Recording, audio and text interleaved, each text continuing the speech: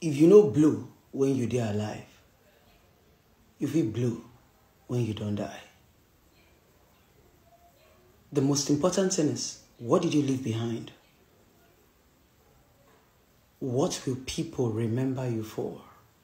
Hi guys, it's your baby girl. Welcome back to my channel. So guys, you all know the popular Nigerian musician who just passed some few days back. The world is crying, everybody is crying, everybody is sad. My god, this guy is fantastic.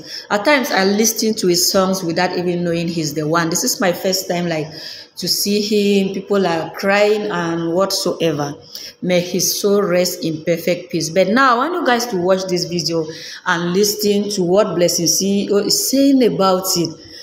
What are the lessons we can learn from this story? Because at times when things happen, we just keep crying, shouting, doing whatsoever we have to do. But what are the lessons we can learn from this? This is very important. In any situation, there must be a lesson for us to learn. It's so pathetic that many youths now, they are just living and going. I don't know, the situation is really bad. But now, what are the lessons we can learn from this? This is what Blessing CEO is talking about, and it's very important. So watch and share till the If you know blue when you dey alive, you feel blue when you don't die. The most important thing is, what did you leave behind? What will people remember you for? That is what is called legacy. That is the lesson I have extracted from this young champ who just passed away, Mohbad. I never knew this guy. Never heard of him before. Never seen him before. But I know I've heard his music.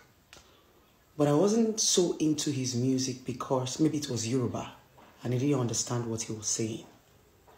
But have I come across this music? Yes, I have. His death made him go so viral to the point that his death was in our faces. That even if you don't want to talk about this person because you don't know this person, when you just open your phone, go to your FYI, go to your Explorer. In fact, as you're scrolling through your page, whether you're following or you're not following, his pictures are everywhere. Everybody's talking about him. He's trending. Even if you go YouTube, if you just go download something for YouTube, he will pop out. I took my time for 3 days. He passed on to read about this guy. I am not somebody who sits down and push blame on people. I am somebody who loves to extract lessons from anything that has transpired in life. I use it to build myself, and I use it to build people around me. Let's talk about the lessons we learned from Mohbad's death. Unfortunately, we can't bring him back to life. And that is one reality a lot of Africans need to learn. When people die, it's just normal for people to push blames. Before the history of the internet, blames were being pushed to the wives, to the husbands, to close relatives and to loved ones. So whatever is transpiring is not new. It's just normal. When people die, pushing the blame to people kind of helps them numb the pain. Kind of helps them feel like we are not careless. We knew who killed our child. It just helps them live in denial. That is the reason why history will continue to repeat itself and patterns will continue to repeat itself. The reason why a lot of people are still going to die is because people do not learn the lessons. When things like this occur, people do not sit back and extract the lessons. When people die like this, their death is actually to teach and to avoid some certain circumstances. But no, we don't want to learn. We just want to talk. We just want to clout. We just want to go viral. We just want to contribute. We just want to put our mouths inside it. Right? But me, I'm all about the lessons. Number one lesson I learned from Mohbad is to be very, very careful, especially when you're young. You could see that the boy was 27 years old and he started life quite early. If we want to look deep into his lifestyle, even though we don't have details about it, you will see that he was a young boy who was struggling and desperate to survive. He loved music. According to some of the story, they said he was doing carpentry work before he saved some money to go do music. And you know, a lot of these young champs, they are so energetic. that whatever it takes to survive, they are willing. When you get into the street, you're going to be offered so many things. The problem is, do you have enough discipline? Do you have enough zest? Do you have enough willpower to say no? You see personalities like us. You will notice I don't get involved with a lot of people. Not because I don't have them as friends. In fact, I have almost every celebrity's contact on my phone. But I don't involve with them in real life. Why? Because I understand what goes on. When people want to sign you into their record label, when people want to sign you into their movie production, when people want to sign you into their whatever they want to sign you into, remember something as a young champ. You're standing on their back. You're standing on their clout. You're standing on their fame. You're standing on their money. Before that person wants to accept you into whatever, their record label, their whatever, their movie, whatever, they have seen something in you that they can use. They can see that, okay, I can be able to use this person to project myself also.